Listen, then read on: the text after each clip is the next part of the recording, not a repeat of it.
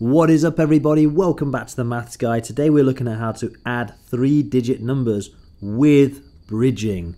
Let's jump into it. Okay, so today we're going to look at these two examples here. Number 1, 452 add 19, and number 2, 468 add 56.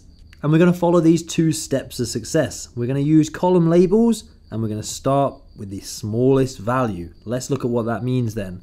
So first of all, when looking at the number 452 add 19, it's important to put our column labels on top.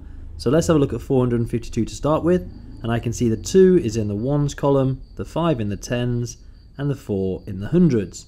And then with the 19, the 9 is in the ones, and my 1 is in the tens column. That means that when I put my ones, tens, and hundreds in my columns for column addition, it makes it much easier to put the numbers in the right place. So looking at 452, I can see I have a 2 in the ones, 5 in the tens, 4 in the hundreds, nothing too complicated there. But rather than making the mistake of putting the 1 and the 9 here, which a lot of people do, I can see that my 9 is in the ones column and my 1 is in the tens column. If that was a little bit tricky to understand, go back and watch that part again because this is really important for column addition. Now I can put my equals sign and my plus sign to remind me I'm doing addition, and I can go. The second tip was this one here. It said start with the smallest value, and the smallest value will be my ones in this case.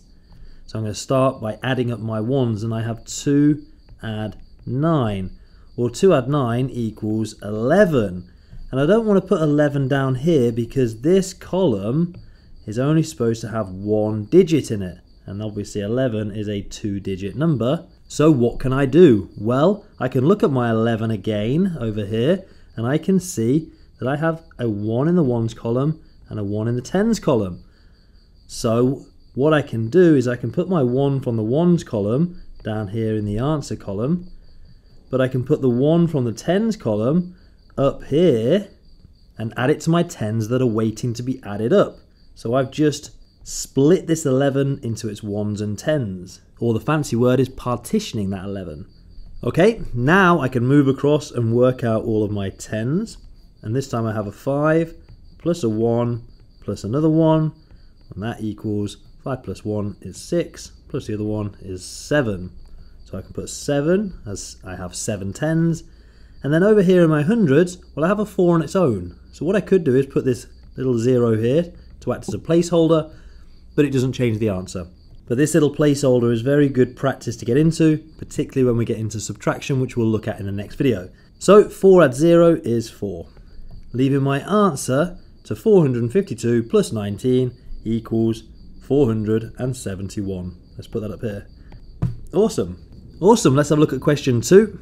And again, start by putting our ones, tens, hundreds, and then ones and tens. This is a really good practice to get used to, because then I put my ones, tens and hundreds in my columns, and I can see that I have 8 ones, 6 tens, and 4 hundreds, and then in my 56, 6 ones and 5 tens. Put my equal sign and my addition, and I'm ready to go.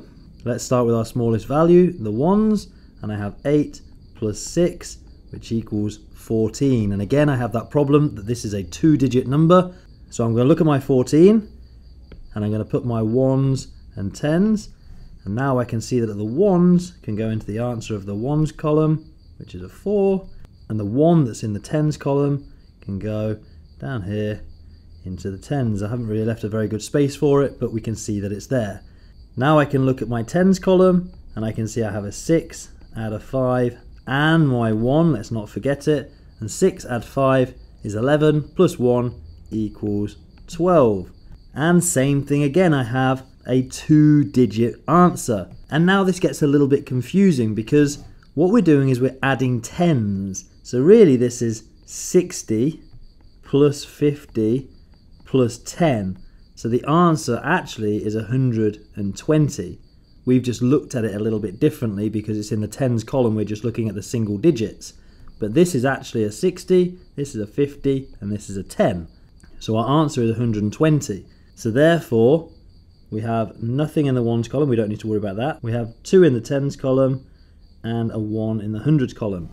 That means I can bring my 2 into the answer and my 1 into the question.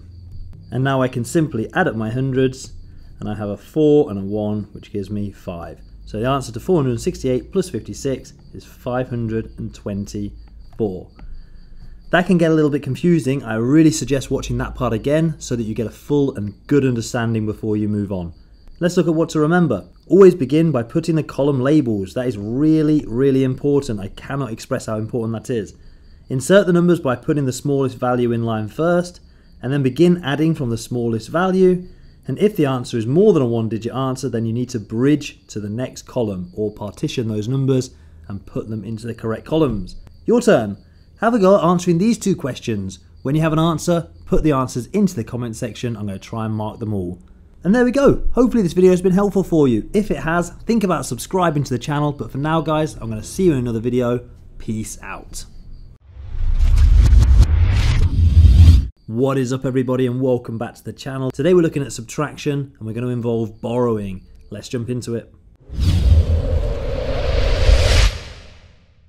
Okay, we're going to use these two tips to start with. We're going to use column labels and we're going to start with the smallest value.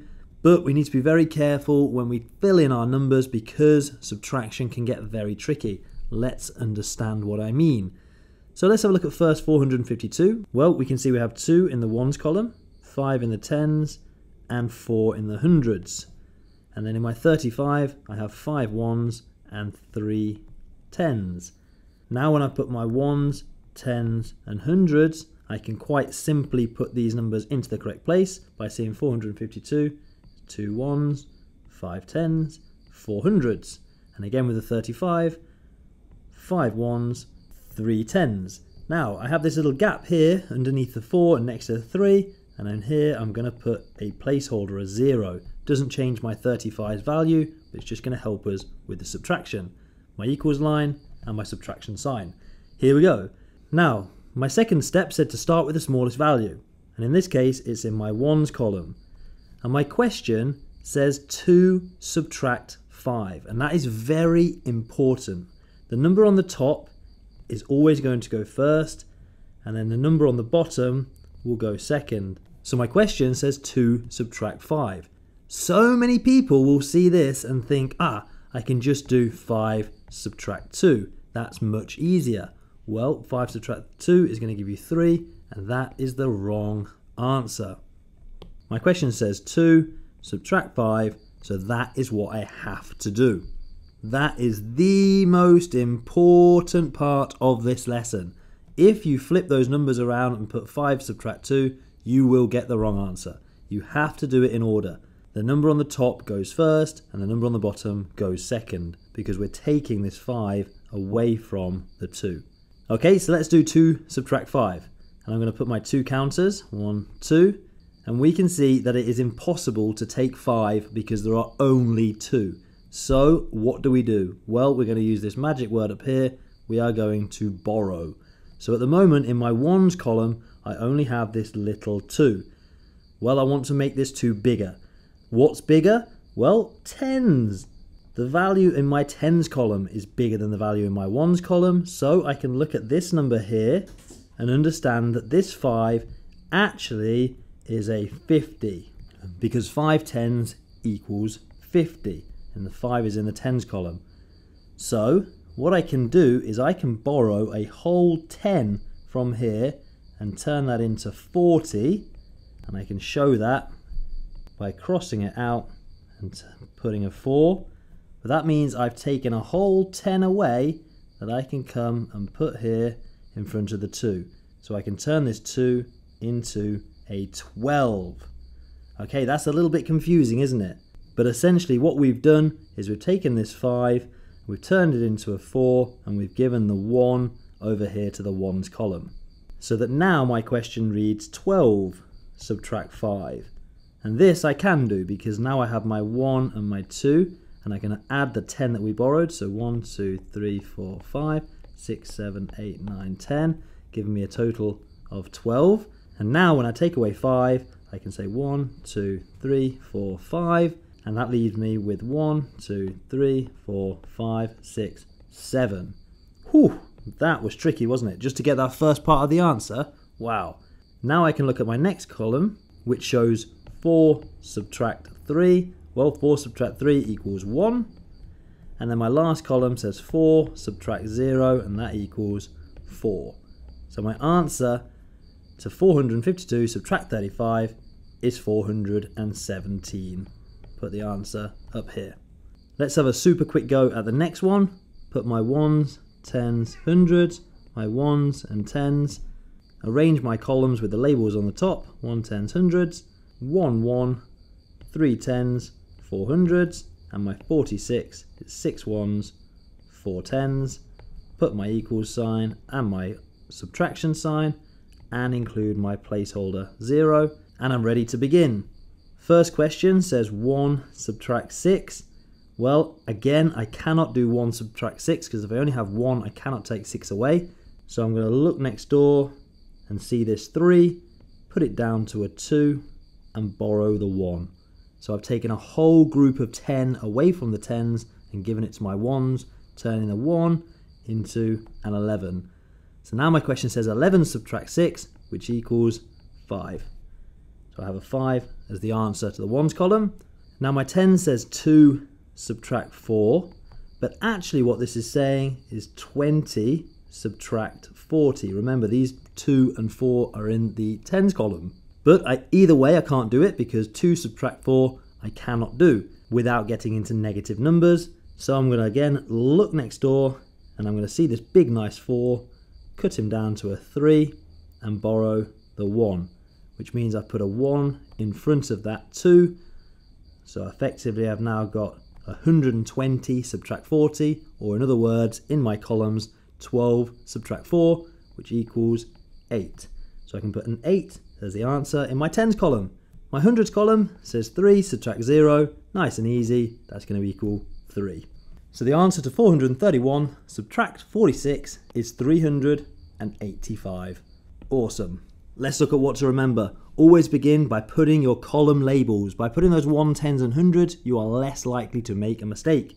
Begin subtracting from the smallest value, and we must always subtract from the top number. Remember, that is the most important part of this whole lesson. If there is not enough, we can borrow. And where do we borrow from? Next door. Your turn. Have a go at answering these 2 questions. Put your answers into the comment section. I'm going to make sure I mark every single one. And there we have it, guys. Hopefully this video has been helpful for you. If it has, find a buddy to share it with. But for now, guys, I'm going to see you in another video. Hope this has been good. Peace out.